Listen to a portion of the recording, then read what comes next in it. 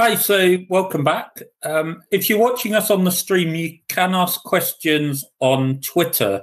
Someone copied in a Twitter question for grab to our system, but it was a bit too late for me to ask it. I didn't see it in time. So sorry about that. We're going to hear in a bit the next talk, but there's also a workshop going on about identifying unmapped highways and places that need mapping. So if you want to join that and you're on the Venulous platform, you just need to switch channel to the workshops and panels. But for this next talk, there's an Italian translation available. So if you want to hear the audio in Italian, you need to join the Mumble chat. And the talk we have up now is about CartONG's overall OSM-based strategy to support humanitarian response in refugee camp. And the title is From Global to Local OSM Mapping. So let's listen to that. Hey everyone, thank you for your participation. I'm Manon Yu from CartONG. My colleague Camille Gueno, Etienne Delco and I are pleased to present you CartONG's overall OSM-based strategy to support humanitarian response in displaced and refugee sites, from global to local OSM mapping. Let's start with a very quick presentation of CartONG. So we are a French H2H NGO created in 2006, specialized in information management. Our goal is to put data at the service of humanitarian development and social action projects. We are dedicated to improving the quality and accountability of field activity, and in particular through better need assessment, monitoring, and evaluation. We act as a multidisciplinary resources and expertise center, accompanying our partners' strategy and operation. Our staff and volunteers also support the community by producing documentation, building capacities, and raising awareness on technical, strategic, and ethical challenges of the digital technology. CartONG is one of UNHCR's implementing partner for mapping and information management projects. UNHCR is the United Nations High Commissioner for Refugees. The agency is mandated to aid and protect refugee, forcibly displaced community, and stateless people. UNHCR provides life-saving assistance, including shelter, food, and water, and intervene as necessary and appropriate to protect their safety, dignity, and access to basic rights. And since 2006, CartONG supports the agency in a large range of activity, and in particular with OpenStreetMap, and this is the topic of today's presentation. As you may know, getting data on displaced and refugee sites has always been a challenge given their fast evolution and the diversity of situations around the world. OpenStreetMap has been identified as a key resource to produce accurate, recent, and open data that can complement UNHCR's existing databases and also facilitate the access to the information of other actors, and in particular the local ones, to support aid efforts. We would like to share our experience on building and implementing step-by-step since 2017 an overall strategy to support humanitarian response in refugee sites with UNHCR, from remote mapping to OSM-based analytical tools for decision-making. We will focus on specific technical challenges like dealing with accurate and precise data on a large number of sites from world scale to site level. The implementation of all of this is still ongoing, and the strategy also evolves as it moves forward to better fit the request of the partner as well as the evolution of the OSM landscape. So we will present where we stand and what is still on progress. Step 1. Improve the consistency of the displaced and refugee site tagging model on OSM. In order to ensure wide and sustainable dissemination and effective consistency on the map and the database, tags, OSM tags, should be documented in a dedicated wiki page. For the mapping of displaced and refugee sites, it was not the case. As a result, the way to map and name or reference displaced and refugee sites in OSM was quite inconsistent, making it very difficult to find and use this data. So if you needed to find a specific site, or if you wanted to extract data for analysis, it was really challenging. Even if there was actually data in the area you are looking for, if you don't know how to request it, it is probably you will not find anything. So we decided to launch the discussion among the OSM community and to propose a new OSM tag to map refugee and IDP locations. We get familiar with the process of creation and approval of the new tag. We documented our proposal on the OSM wiki and discussed it with the community through the wiki and the dedicated OSM mailing list, as well as directly with actors working on the topic, to try to involve as many persons as possible.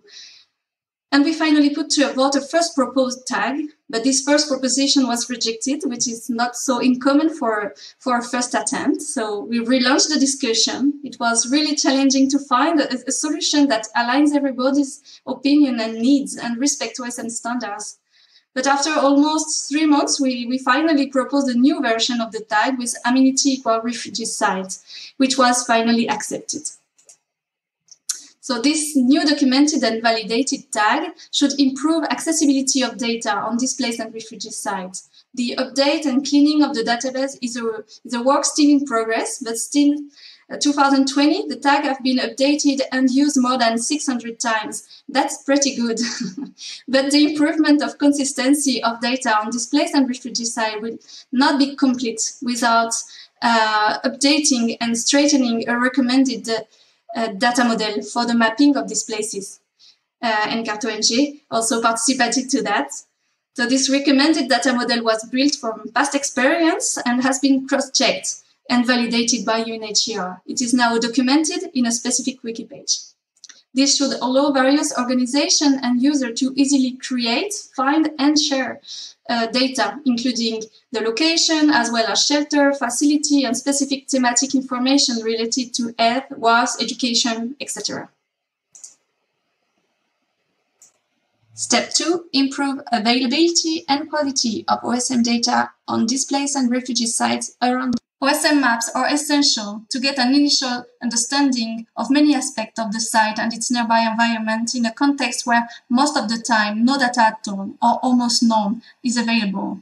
OSM allows to generate critical information such as the number and density of shelters, the condition of access to the site, the presence of host villages or other displaced and refugee settlements in the close proximity, the morphology of the place, the type of structure and disposition of shelters. OSM data can be used to directly produce maps or to plan further assessments and in particular field surveys. That's why it is so important to improve availability and the quality of data, not only for UNHCR purpose, but also for other actors and local communities. To do so, we have many tools and options in our hands. First, we did a first very large assessment of almost 1,000 sites in order to check data availability and quality. As a result, back in 2019, 23% were fully mapped on OSM, 11% were partially mapped, and 64% were not mapped at all. Then it was necessary to promote and facilitate the contribution on OSM on displaced and refugee linked area. So CartONG implementing the following activities. We participated to create, update and maintain wiki documentation like how to map a refugee site or the one on data model. We organize events and trainings like Mapathon in the framework of the Missing Maps project. Since 2017, CartONG mapped 47 sites for UNHCR with its community of volunteers during Mapathon. We also try to promote cooperation among actors. It includes coordination with other organizations working on this field, and in particular HOT, IOM, and REACH, to accelerate effort of data cleaning, standardization, and completion of site referencing around the world. Second important task to improve availability and quality of OSM data is to promote data sharing and integration of organization internal data set into OSM database. This starts with our partner UNHCR. We support them implementing their own field data collection tools and methodology, and then import relevant and qualitative data into OSM. We had to build a correspondence data model to match UNHCR and OSM data structure. And now we integrate data when UNHCR has some available and up-to-date on specific sites. This will improve data availability for all and will encourage, we hope, other organizations to do the same. Step 3. Build a dedicated OSM replica for UNHCR specific use cases. As we aim to reuse the refugee camp data produced in OSM, it was decided to create a specific database. This database was of course to be based on OSM data, but was inspired by the internal UNHCR database to have as much similarity as possible between the two data sources. The OSM replica should meet several objectives. Obtain an extract from the OSM database that contains data related to refugee camps. For the purpose of this project, we are only interested in data located in or around refugee camps. We therefore need to filter by tag and coordinates before creating the database. Ensure that the data is up to date. As refugee camps are constantly evolving environments, it is imperative that we quickly retrieve the data produced or updated during mapathon or by local contributions. Have the data in geographic format so that spatial operation can be performed. The final goal of the mapping of the camp is obviously to produce geographical analysis through the production of maps or dashboards. The availability of the data in geographic format is therefore imperative to avoid additional manipulations when using this data in GIS softwares. OpenStreetMap contains data on a multitude of topics. The first step was therefore a long work of identification of the OSM tags corresponding to the UNHCR data. This allows us to reduce the volume of data in our database and also to make comparative analysis between the two data sources. This represents a massive tag-by-tag analysis. Even if we achieved a satisfying matching table, it is important to note that this correspondence is yet to be improved and must remain dynamic. Still, with the objective of having an efficient database, we aimed to retrieve data only on certain geographical areas. As the precise perimeters of the camp were generally not available or sometimes impossible to determine, it was decided to use a buffer zone of 20 km around the known position of the camps. After studying the possible solution for the implementation of the database, we chose InfoOSM, an open source tool developed and supported by Omniscale. InfoOSM allows us to convert OSM data in PBF format to a PostGIS database, which is the reference DBMS for spatial data and is perfectly suited to our needs. InfoOSM also allows to filter OSM data according to a geographical scope at the time of the creation of the database and allows to automate the update of the data and thus answer all our specifications. The list of tags resulting from the correspondence with the UNHCR data model was used to build the mapping file used by InfoOSM.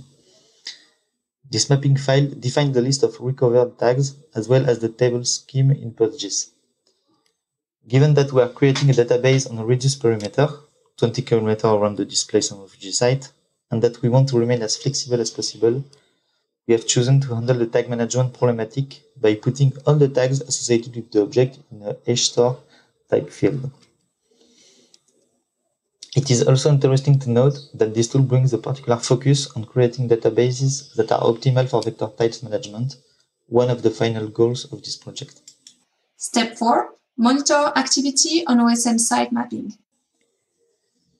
For the space filtering of the data, InfoOSM 3 mechanism needed improvement. InfoOSM allows to filter the data by geometry during the initial import, but during automatic updates, this function is not available. By default, InfoOSM will continue to filter the tags, but will integrate into the database the updates on a world scale. To solve this problem, it is possible to manually set up functions in PostGIS that are triggered before the data is inserted. We therefore develop a function that computes for each insertion of InfoOSM in the base if the object intersects the perimeter of the refugee site. If the object intersects, it is integrated normally in the table initially planned and is also entered in a table that monitors update. The OSM replica has been configured from a Planet import and is synchronized every day with the OSM data contribution. The import and synchronization of OSM data are done according to the mapping file in order to filter and order the OSM data at the global level in the form of thematic layers. We have been live testing this during multiple mapathon events. Those are specific field missions during which CartONG volunteers and contributors focused on filling a gap in the data on a specific refugee site. We were able to observe and validate the reliability and the robustness of this workflow. We were able to run concrete analysis and benefits from the OSM replica. Still, this is an ongoing work on which we are really open to comments and suggestions. Step 5. Generate a specific map rendering. The first use case that we would like to present consists of generating a specific refugee map rendering using vector tiles. The OSM data around displaced and refugee sites are relatively heavy, so the idea of rendering them via vector tiles is to improve the usability of the app by displaying data faster and smoother. Using the OSM replica allows us to be less dependent on OSM tiling services and to be able to render OSM data with tags that are specific to the refugee and IDP context. The objective is to create different styles, focusing on the refugee thematic as well as sectoral styles such as for WASH, health, and shelters. Here are the steps to generate vector tiles from the OSM replica. So first, we are using Tegola, an open source vector tile server, which allows us to serve tiles on the fly directly from a Postgres database connection.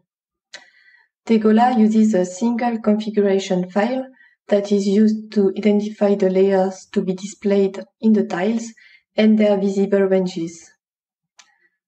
The styling is then created using Maputnik, a well-known open-source visual editor for the Mapbox style specification.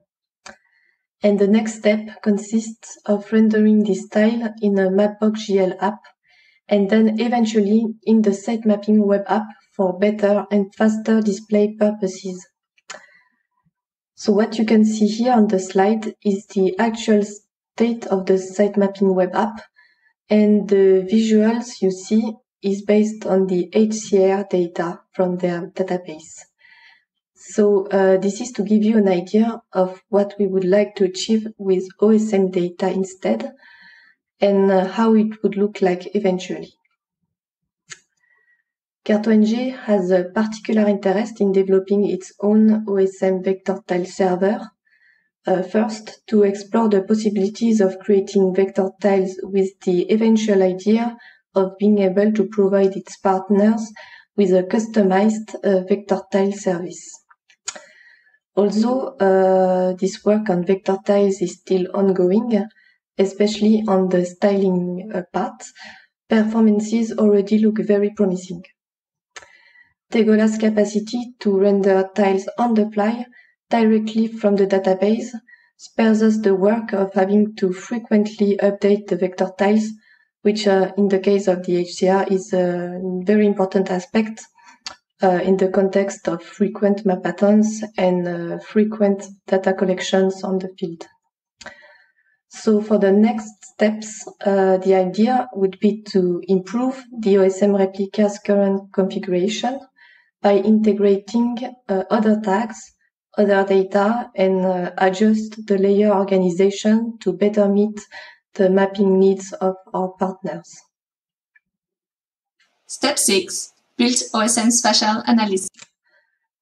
The other use case that we wanted to present consists of building spatial analysis based on OSM data. So the objective is to generate buffer and distance analysis from the OSM replica and being able to assess the meeting of sphere standards for refugee sites. The objective is to be able to create analysis products such as maps and sector indicators and make them available to the UNHCR team and other actors for field operations. So here are the steps to generate the buffer and distance analysis from the OSM replica.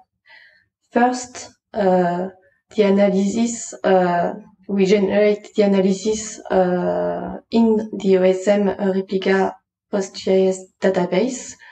The analysis consists of buffer calculation and distance calculation, but it can be extended to other kind of analysis depending on the partner's need. These analysis layers are then served as vector tiles using the same setup as presented previously. And the idea is to display the analysis in a Mapbox.gl app and eventually make the OSM analysis available in the site mapping web app. What you can see here is still the actual state of the site mapping web app with an analysis based on HCR data.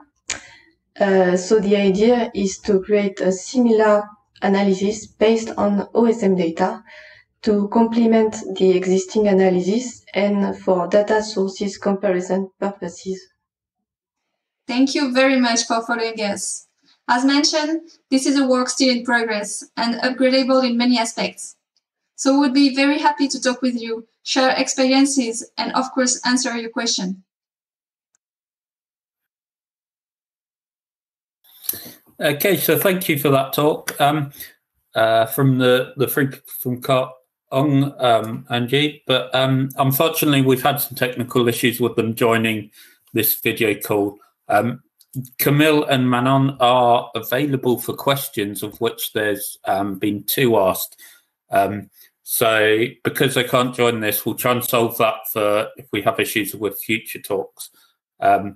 But they're going to be available in the post-talk chat room for you to ask questions there and discuss that. But yeah, there were some questions about the mappings of the tags and questions about coordinating with other organizations. So potentially a lot of discussion going on there. And our next talk will be in 25 minutes. So you've got lots of time to hear their questions. Cool.